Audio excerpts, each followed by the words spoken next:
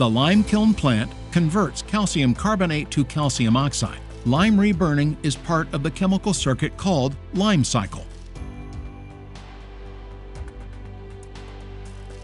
Lime is a recirculating auxiliary chemical used to convert green liquor coming from the recovery boiler to white liquor.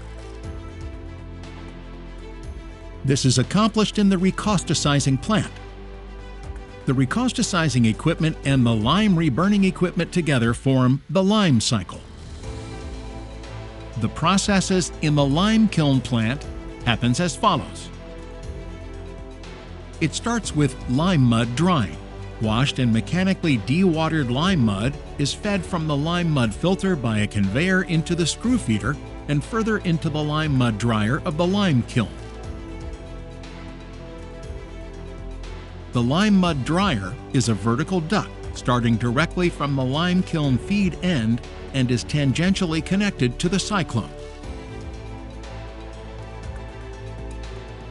Lime mud is fed into the flue gas flow. It is carried with the flue gas to the cyclone and flash dried to about 100% dryness. The cyclone separates the dry lime mud from the flue gas.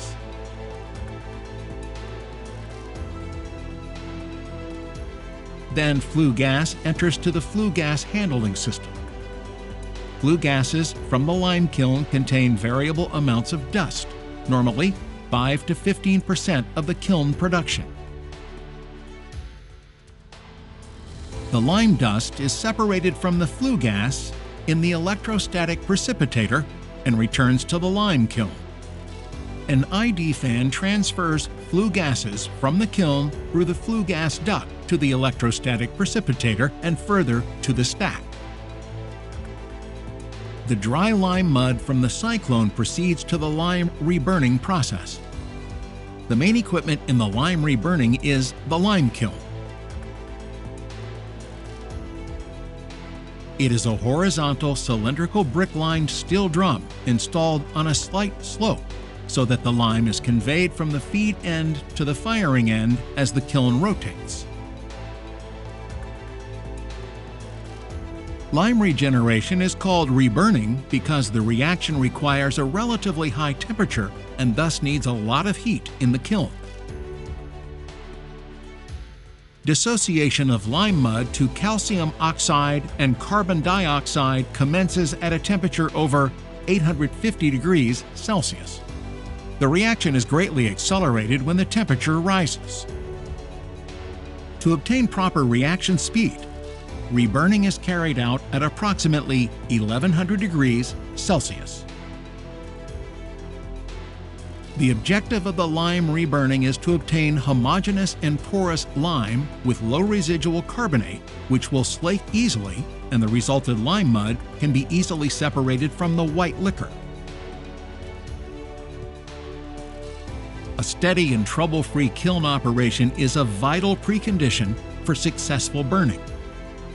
In the lime kiln, the retention time is 3 to 5 hours, during which lime mud is preheated and lime particles are formed. Slow heating towards the burning temperature and the right burning temperature result in a homogeneous product. Next, the lime goes through the lime handling process. The lime leaving the kiln contains a significant amount of heat. The heat is recovered in a sector cooler. The lime cool is used to transfer heat from the product to the secondary combustion air entering the kiln.